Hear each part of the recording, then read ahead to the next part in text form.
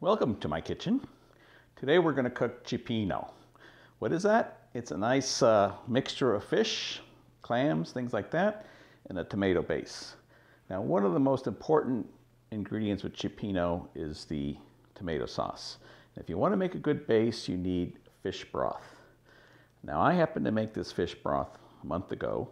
I bought a bunch of scrap fish, boiled them up, filtered it, drained it, and I made 3 quarts. So we're going to use 1 quart today in our ciopinno. I'm going to use a little bit of tomato paste and maybe some tomato sauce. Of course, salt, pepper, nice onion, some garlic, fresh thyme, red pepper flakes, and of course the stars of the game, the fish. So here we have a nice bowl of clams and mussels. And we have a little more. Here we have some scallops and some shrimps. Of course, these came frozen, these came fresh. So that's what's going to go into our ciopinno. So, you ready to start cooking? Well, let's start with our onion.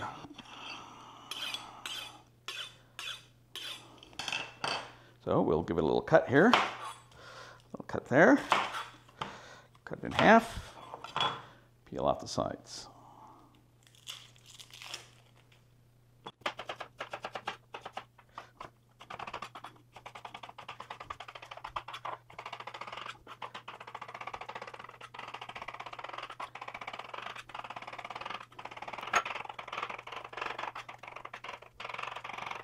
Now for the garlics.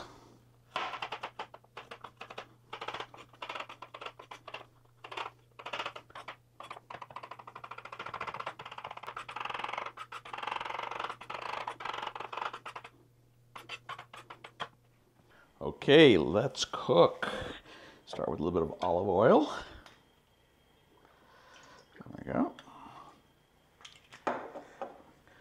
Swirl that around. Now our onions. Here they go. You like onions. Okay.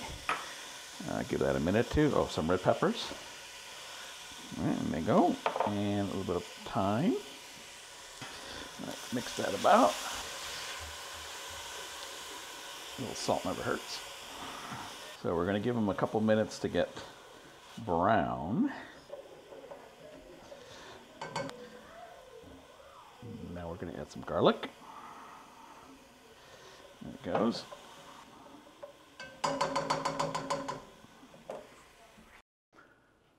All right, now we're going to add the clams first because they take the longest.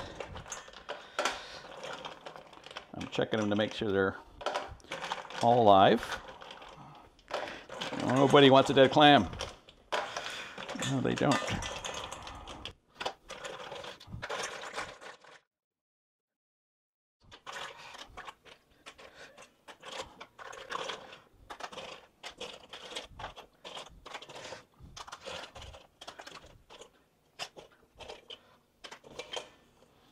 All right, they all look good. Stir them in there now. Turn up the heat. These could take 5 minutes to open or so. So in the meantime, I'm going to get the rest of the fish. Now we're going to add some cod. Let's add some cod in there. There we go. Give it another stir.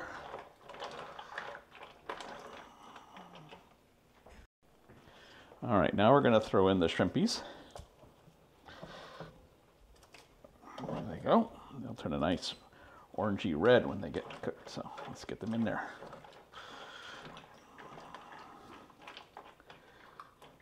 I think we went a little overboard on the fish here. What are you going to do? Okay, and finally now let's throw in some of these guys.